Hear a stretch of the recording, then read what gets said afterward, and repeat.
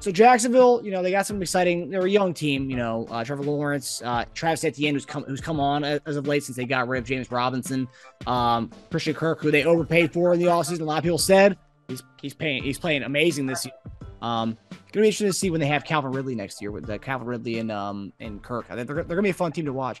But yeah, their main thing has been pretty much their defense as far as the season. I think they pretty much rank about halfway in all categories, but top 10 in points allowed. They have only their teams are only averaging 18 points a game against them so far this year. So they're playing good ball. Obviously they're a young team still, so they can't close out games. I think I've seen a couple games where they've lost at the end.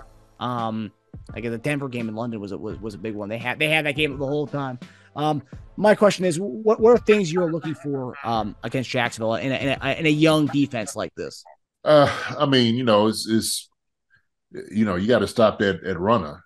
Etienne, man, he's been toting the rock. So, we've talked about that we're giving up some yardage running the football. So we definitely got to stop him. Christian Kirk is a great receiver. Zay Jones is a good receiver also. Yeah. So it's going to be a nice little challenge. Doug's going to throw some things out here. He's a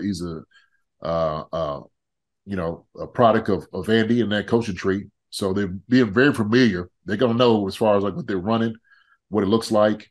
I think, man, with our young guys, it's going to be a good challenge for them. Some good receivers they're going up against. And I think the more so the point is you stop their running game, and then you try to get those guys, keep them in front of you. Don't let them get deep on you.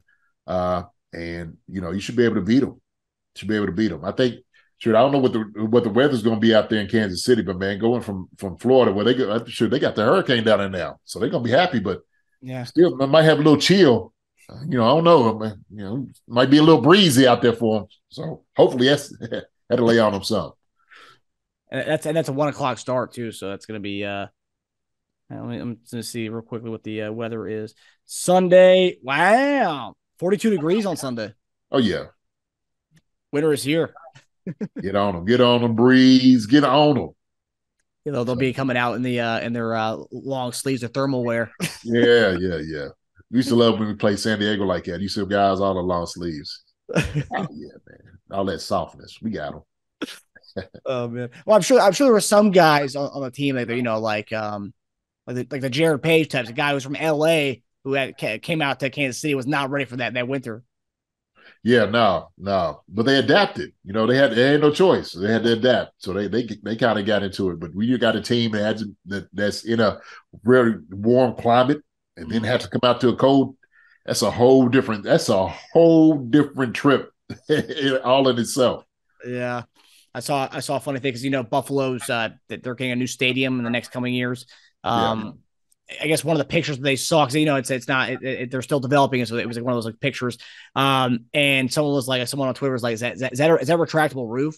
Someone's like, "Yeah, I believe so." Like, hell no, it's Buffalo. We're gonna use that element forever. We're never gonna have a retractable roof.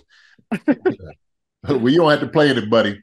You still have a retractable roof and keep some of the cold in there if you wanted to, but oof. Yeah, man.